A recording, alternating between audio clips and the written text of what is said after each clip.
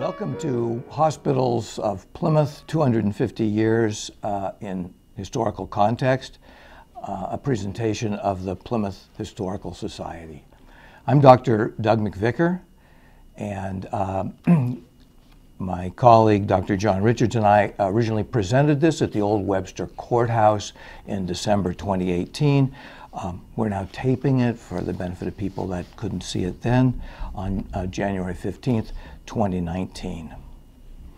We're trying something a little bit different today. This is one presentation, but it involves two separate talks. Dr. John Richards has a special treat for us. He has recovered the lost history of the hospitals of Plymouth all the way back to the planning before the first 1899 hospital was built.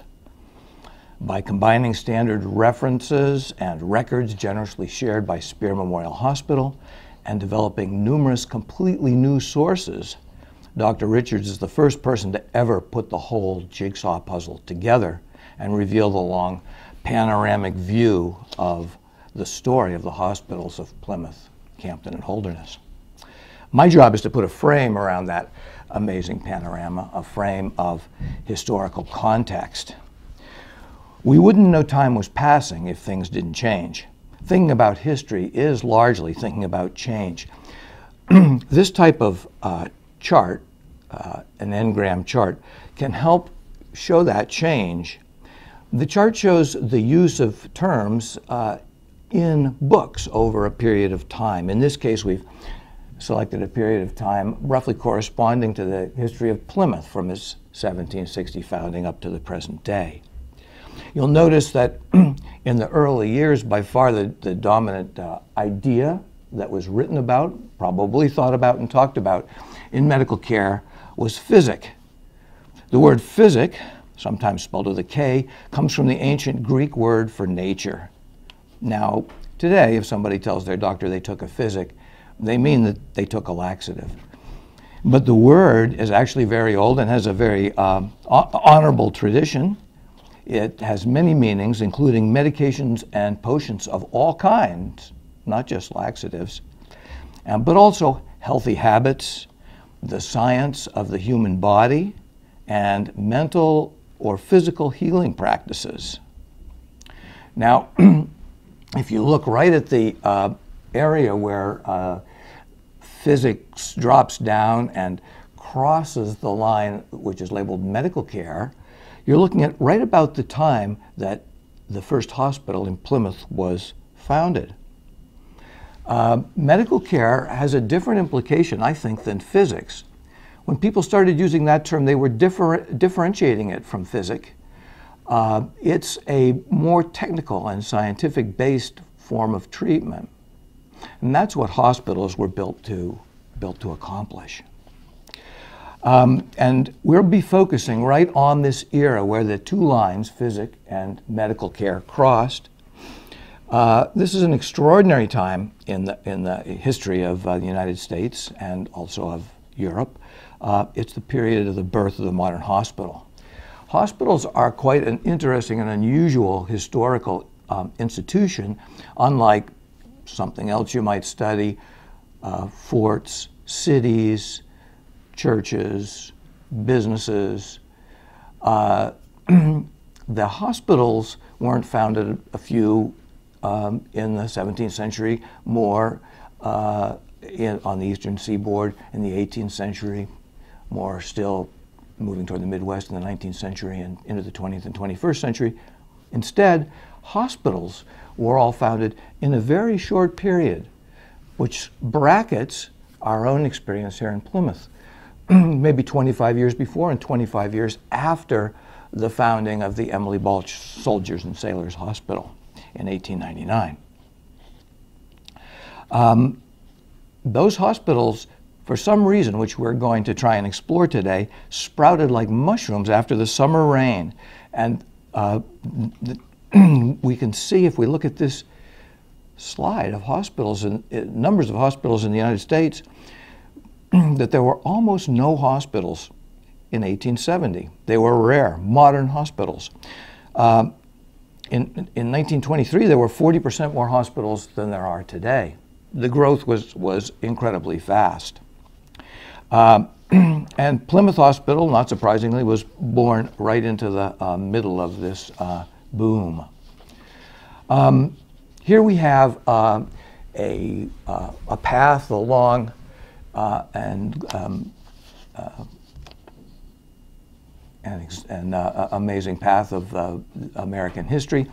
On this path, they've removed half of the 18th century and almost all of the 17th century, but still, it's a long path, and you can see the Revolution moving forward through the Great Depression. And within that red oval is the very brief period in which hospitals were founded. On the right side is a timeline of some of the local hospitals that we know. I'd like to just kind of give you an idea of what a short period that's compressed into. First, in 1866, we have Mount Auburn Hospital in Cambridge. 1874, Maine Medical Center. 1884, Portsmouth Cottage Hospital. 1889, Johns Hopkins Hospital. 1890, the Elliott Hospital. 1891, Concord Hospital. 1892, Catholic Medical Center. 1893, Royal Victoria Hospital, Montreal. 1893 again, Mary Hitchcock Hospital. 1896, New England Deaconess. 1897, Lakes Region. Then right in the middle in green, Emily Balch Spear Memorial Hospital, our very own, 1899. 1907, Littleton Hospital. 1910, Franklin Regional Hospital. 1911, Memorial Hospital, North Conway. 1913, Peter Bent Brigham Hospital. 1916, Beth Israel Hospital in Boston. 1923, the Leahy Clinic. Why such an abrupt development? We're going to look at some of the factors that came together to produce this eruption of hospitals throughout the Western world in a few minutes. But first, let's take a look at another chart. This is the one we saw before, but there's a question mark now over that small number of hospitals in 1870. I was really surprised when I first put the numbers together and saw this. How could that be? Weren't there hospitals in ancient times? In Greece and Rome? Weren't there hospitals in medieval Europe, the Hôtel Dieu? Well, yes, sort of, but mostly, no, not really. They were institutions that we use the word hospital for, but they were fundamentally different from modern hospitals. Here's a old print of a medieval hospital. Can you see what the women in the lower left-hand corner are doing? They're sewing bodies into shrouds for burial. These hospitals, some of them were really houses of death. If you look at the patients, if those are in fact patients, because most of the people served by hospitals weren't sick, they had other types of reasons that they needed charity. But if they're sick, since most of the serious diseases were contagious diseases, putting two in a bed like that is not a good idea.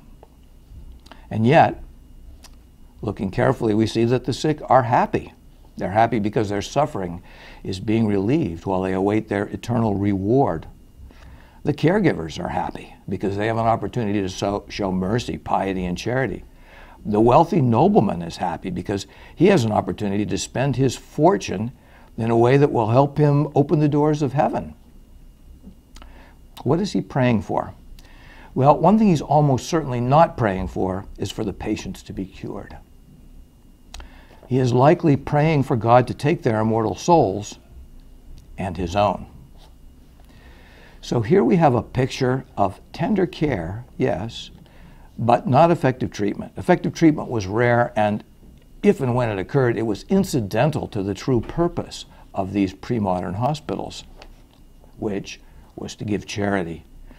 Men and women could ease suffering when it occurred. That was a commandment of Christ. But they would not have imagined that they could or should attempt to alter God's great plan and his dominion over sickness and health and over life and death. This attitude, I'm sure, is quite difficult for us to fully understand today, because our world is so different than that world. What's changed is, I believe, one of the greatest forces in the history of the West The Enlightenment. During the Enlightenment, the concept of individual self rose to great prominence. The feelings, thoughts, ideas, and aspirations of each person became prominent. They were important. Individual freedoms, such as freedom of speech, freedom of association, and freedom of religion, began to make a lot of sense in the context of the Enlightenment. Governments are instituted among men, our Declaration of Independence tells us, deriving their just powers from the consent of the governed, not by any divine plan, nor any natural rights of monarchs. Individual people had souls, wills, and independence of thought. If they wished to push back against illness, and of course they usually did, this was not blasphemy.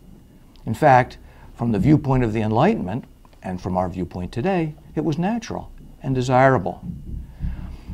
Now, this Enlightenment idea, and all the ideas of the Enlightenment, didn't catch on right away. A conceptual revolution like this can take generations. But I think the point is profound, and I'd like to illustrate with an anecdote from the time when the Enlightenment change of attitude was just beginning and other attitudes were pushing back. Now you'll hear in a little while in John's presentation, he has a corker of an anecdote to make some of his points, so I thought I might be entitled to one too. John's takes place right here in Plymouth, mine down in Boston. This is the port of Boston in 1723. Obviously, there were lots of comings and goings, and so as you can imagine, the city was racked by epidemic diseases coming in from all parts of the world. The worst among these diseases were measles, yellow fever, cholera, scarlet fever, and diphtheria, all lethal. And one of the worst was smallpox. In 1703, a smallpox epidemic killed over 300 Bostonians. And this man, although he couldn't do anything about it at that time, wanted to. I invite you to look at the picture. You may recognize him, a fairly famous early Bostonian. Go ahead and guess. And then I'll show you, yes, that's right, is Cotton Mather. He's, of course, most famous for his enthusiastic encouragement of the Salem witch trials. That doesn't seem like a very enlightened person, but remember, this is the transition. And he was an extraordinary man and an enlightened man in many ways. He had an extraordinary mind and an extraordinary fund of knowledge. During his lifetime, he authored over 400 publications in many, many fields. He began to hunt for an answer to the threat of smallpox, although he was not a physician. He knew it would eventually come back to Boston. Now, Cotton Mather had a slave, Onesimus. I think I should just say, I think we Yankees sometimes imagine that slavery was a Southern sin only and we were above it. That is historically absolutely not the case. New Englanders were up to here in the sin of slavery.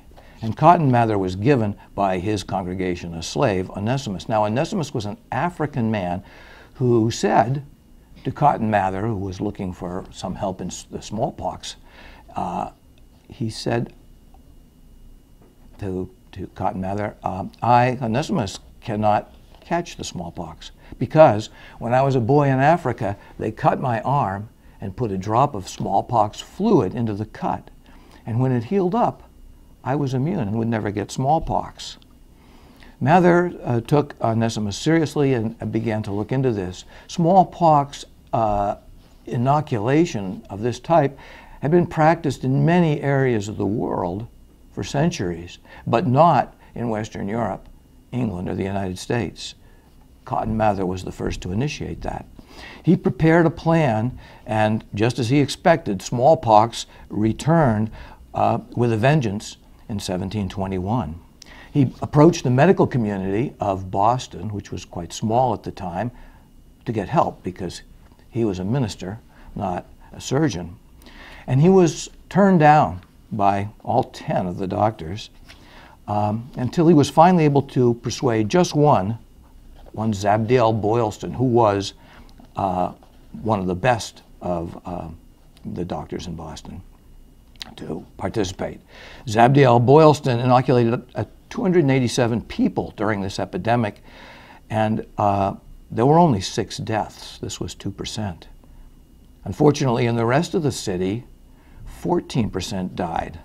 That amounted to almost 1 person in 10 in the population of the city. So you would think that this miraculous cure that Mather and Boylston had introduced to Boston would result in acclaim for them and kudos and acknowledgement of what they'd done. But actually that wasn't the case. An angry lynch mob came after Zabdiel Boylston, and he had to go into hiding. And a bomb was thrown through the window of Cotton Mather's house.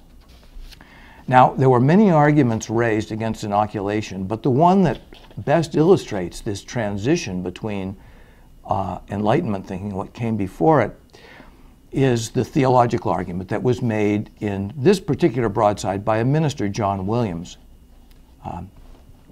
This one is interesting. If you look down at the bottom, you can see it was published by James Franklin. That's Benjamin Franklin's older brother. He taught Franklin the printing trade. John Williams attacked Boylston and Mather and the very idea of smallpox inoculation based on a theological argument. Here's what he wrote. I've updated the language just a little bit to make it easier to understand. Is not smallpox one of the strange works of God? And is not inoculation of it a fighting against the Most High? Is not smallpox a punishment from a righteous God upon a people for their sins? And hath it not a crying voice to them saying, cease to do evil and learn to do good? And will not the laboring to avert this righteous punishment by way of inoculation provoke God more and more? Attitudes are slow to change, and technology was even slower to change. Here we see a interesting point made by Professor Rosen, a historian of science, and he says that the doctors who treated George Washington in his final illness really were very similar in their view of medicine and the human body to the doctors who treated Julius Caesar. They would have very much in common. Why should that be? Washington was born in the time of the Enlightenment. The Enlightenment did greatly stimulate science. However, not all the sciences advanced together. Great progress was made early on in astronomy, mathematics, physics, optics, navigation, and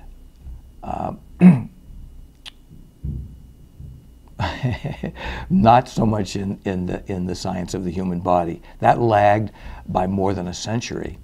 So Dr. Rosen's point here is that Washington's doctors and Caesar's doctors alike, as a practical matter, had nothing to work with except external observations.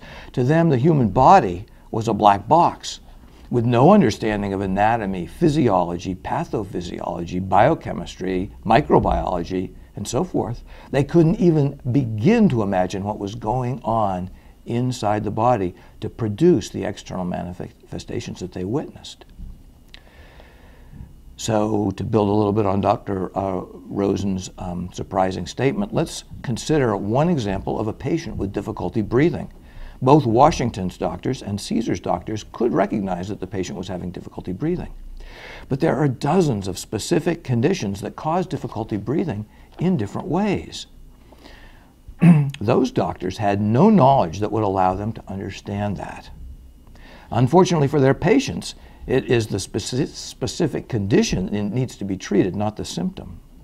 So what helps or cures one of those specific conditions might make another worse. Now, of course, there were mountebanks and quacks of all sorts in this time of unregulated practice of medicine. But I believe that the very best healers of the 18th and early 19th century in America did very well with what they had. Yes, their medicine was weak or even harmful, but their care could be excellent. Let's look at this chart, which shows again that same time period. The red line shows attending the sick, which was a very prominent idea that was written about and presumably read about early on. And the two lines, however, cross at an important point in history. Cure, ever since the beginning of the Enlightenment, had been something of interest, but curing the sick takes precedence right at that point where the two lines cross. Now, John and I were discussing this the other day, and in fact, we think that the best of these early physicians may well have outperformed recent generations of doctors in the caring department. Maybe we have a lesson to learn from them. How did those best doctors attend and care?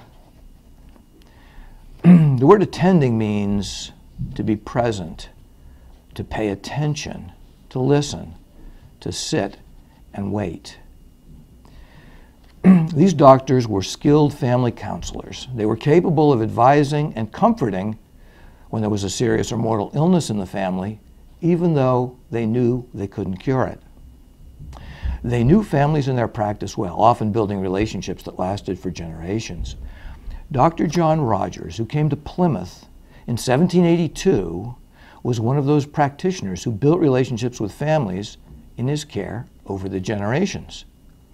Dr. John Rogers himself died somewhat young, but his son, Dr. Samuel Rogers, who studied in Plymouth with his father, carried on the practice. The two Dr. Rogers served Plymouth and its citizens for some 70 years. Ezra Stearns, in his wonderful History of Plymouth, provides a beautiful description of the charismatic power that Dr. John Rogers exercised on behalf of both the growing town and its citizens. And I can do no better than to read Ezra Stearns' words to indicate to you how these attending physicians worked their powers to the benefit of their patients. Ezra Stearns writes, "In town affairs, John Rogers, in town affairs he was an influential and intelligent citizen and an able promoter of the reforms of his time. He was many times called to preside in town meetings and was appointed frequently upon special committees. He was the first postmaster in this town and a member of the first board of school supervisors. His acknowledged skill and accomplished manners, his superior education and unfailing public spirit won for him the confidence and affection of his patients and the unqualified respect of the community. A man of superior nature and cultured abilities, gentle, refined, and compassionate, Dr. Rogers would have been a bold and striking figure in any walk of life. As a physician, while healing the patient he touched, while healing the disease of the patient, he touched the mind with a wand of sympathy. And often the most potent remedy at his command was the healing of his presence." During this period, when science lagged so far behind the healers and the patient's ambition, which is roughly the period shown on this chart where the red line is above the blue line, there really was no reason to have a hospital. The medicine was very simple and didn't really work anyway. So why not be cared for at home, the most comfortable, familiar, and economical place, with your friends and family around you? The most common caregiver in those days was a family member, often with little or no experience. So there arose a need that was met by a number of self-help manuals, many of which became bestsellers. Here are three of the ones that were most popular particularly in North America. In the lower left-hand corner, we see the manual published by John Wesley. This is the John Wesley, the founder of Wesleyanism, who also took it upon himself to improve the lives of the sick by providing a care manual that was widely used and went through many editions. On the right, we see New Hampshire's own Samuel Thompson. He developed a system of botanical medicine based on plants that grew in the local landscape here. So his book was popular in New England, where these plant remedies were available. And to sort of fill out the diversity of these people, botanist, minister, on the upper right-hand figure, we have an important literary figure, Lydia Maria Child, who is known today, well, for writing Over the River and Through the Woods, to Grandfather's House We Go, but also as a very important essayist, novelist, and even poet. She's the one that battled so ardently for abolitionism and for women's rights, and also was a pacifist.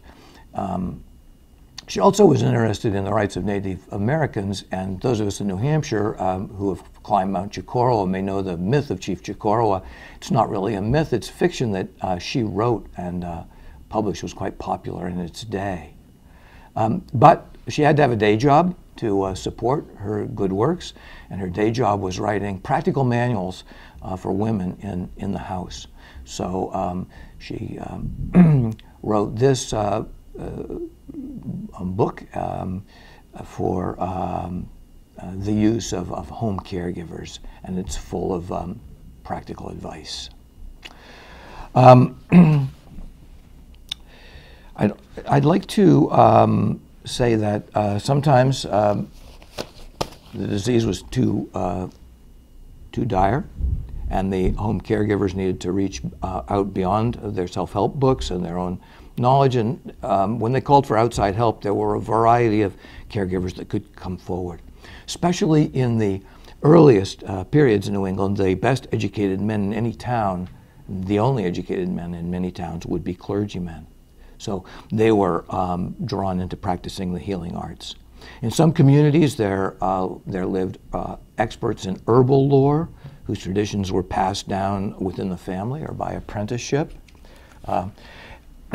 People who have read the Midwife's Tale, A Midwife's Tale, based on the diaries of Martha Ballard, know that midwives didn't just deliver babies, but in this period they treated women, men, and children for wounds, infections, and epidemic diseases. And they prepared bodies for burial, part of the same continuum. Martha Ballard was also called on to serve as an expert witness in court. Although there were outstanding examples, for example, John Rogers, of caring physicians in the 18th and early 19th century, the general population of doctors were a disorganized lot, varying widely both in the content and the quality of their training, and frequently squabbling among themselves about what disease was and what treatments, therefore, would make sense. You might think that they would come together to maintain as a dark secret the fact that their treatments were unscientific, ineffective, and often dangerous. But instead of a conspiracy of silence, they devoted their efforts to producing a virtual circus of recrimination aimed at publicizing the failures of their competition.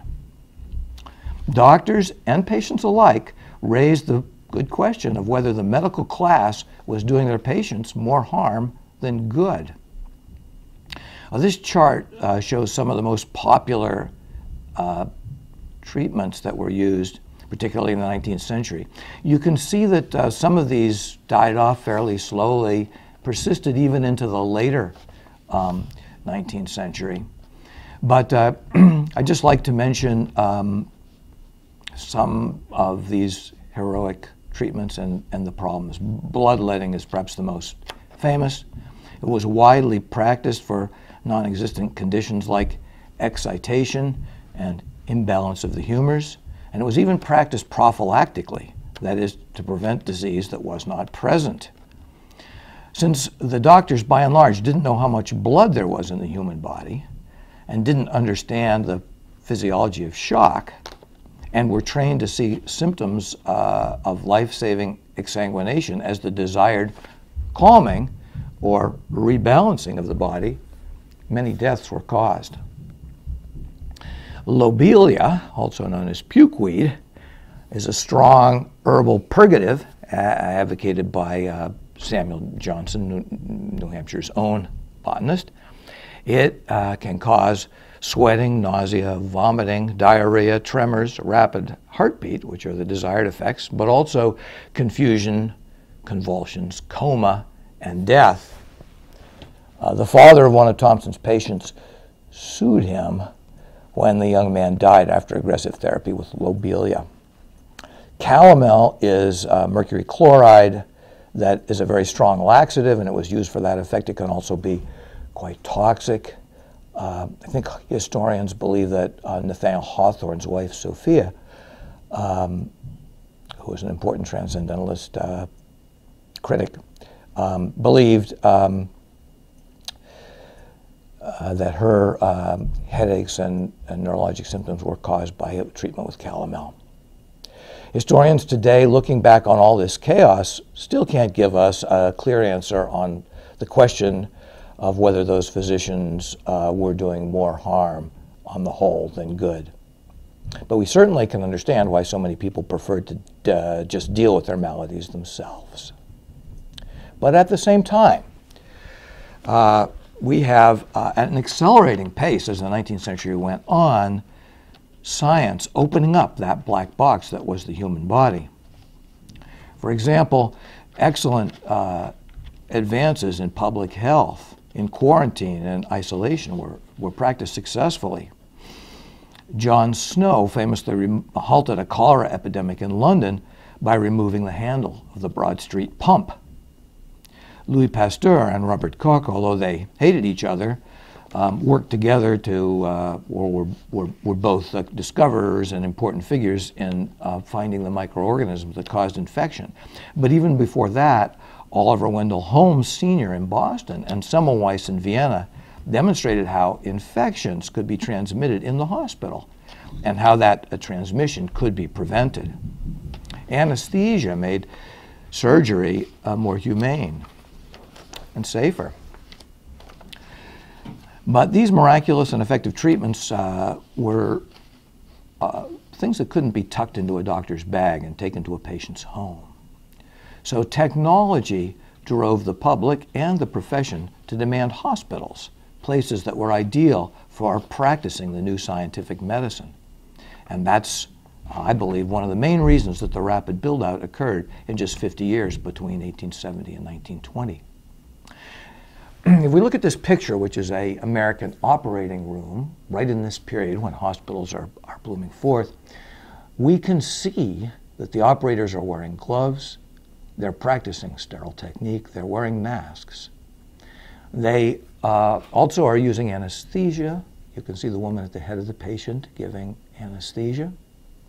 So the operating space is clear, and if you look at the top, you can see bright lights.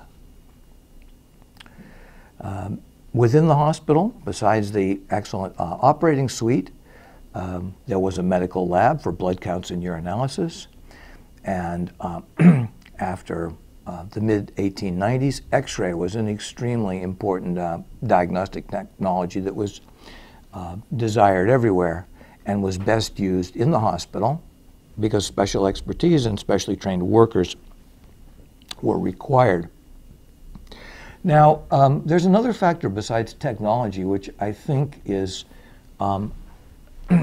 equally important. And let's just relabel this slide. It's professional nursing.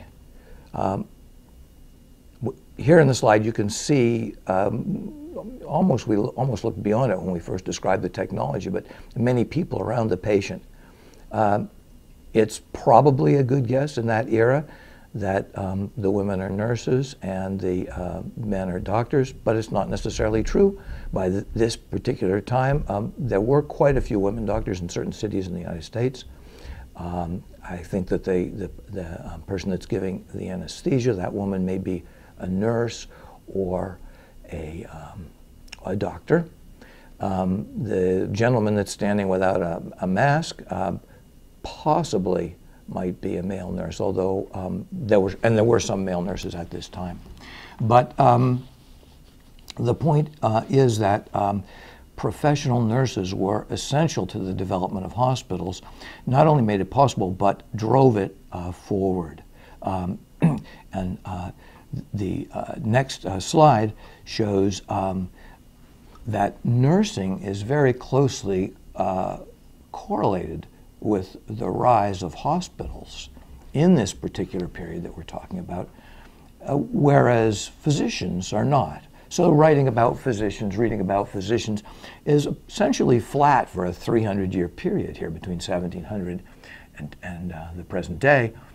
But hospitals, and hospitals, that word was used, but they take off during this period of rapid hospital growth. At the same time, a practically parallel curve shows the growth of nursing. Why is this? Well, the two hospitals and nursing, the two institutions, were synergistic. Doctors worked in their offices, they visited patients in their homes, they made rounds in hospitals. But nurses primarily worked in hospitals. That's what they were trained to do. They needed hospitals to work in, and the daily operation of a hospital wouldn't have been possible without the nurses. So nurses needed hospitals, hospitals needed nurses. Although both Clara Barton and Dorothea Dix, American women, were important leaders in the development of hospitals, by far the single most important person in the development of hospitals was this English woman, Florence Nightingale. She was an excellent nurse. She was a teacher. She was a founder of institutions. She was a thinker and a writer.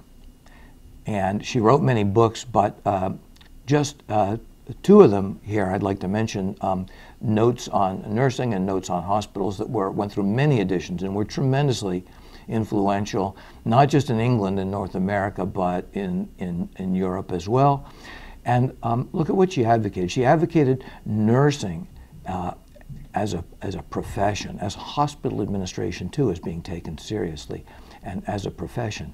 She said that to avoid wasted energy arguing endlessly in circles, that treatments needed to be evaluated statistically so we knew what was the right treatment to administer to the patient. She even got into hospital architecture and felt that hospitals that were open and airy and well ventilated would be good for both the physical and mental healing of the patient. And of course, sanitation was foundational. That seems obvious to us today. In Florence Nightingale's era, it was a revolutionary idea. I think that nursing and the rise of technology were the two main factors that drove the growth of hospitals in this period. But as you'll hear from John when he focuses in on our own town, there are a few other important factors. One of them was capital formation. Between 1870 and 1890, the United States became the biggest economy in the world. And so funds were available for all sorts of civic improvements. A second one was philanthropy, largely driven by women, which was a desire to use some of this capital in public institutions that benefited people. I'd quickly cite an example here. The Johns Hopkins University was founded in 1899 with a major donation of a large block of Baltimore and Ohio Railroad stock. And 4 years later, in 1893, there was a great demand for a medical school to be associated with a hospital and university. But there was a severe recession and a huge dip in the value of that Baltimore and Ohio Railroad stock. 4 wealthy women from Baltimore came forward to save the day. They agreed to raise the capital that was needed to found the Johns Hopkins University Hospital and Medical School, provided that the school not only admit women, but admit women on an equal basis with men, which was done. And Johns Hopkins became one of the first places to do that. Another factor was civic boosterism, and you can sort of guess by the proximity of in time of the founding of Lakes Region Hospital and Spear Memorial Hospital, that there was certainly a little bit of civic boosterism there too. So there's some other factors besides the two main ones driving at technology and nursing. And we'll see a wonderful example of all this played out in John's presentation, which comes next. I'll turn it over to you, John. Thank you.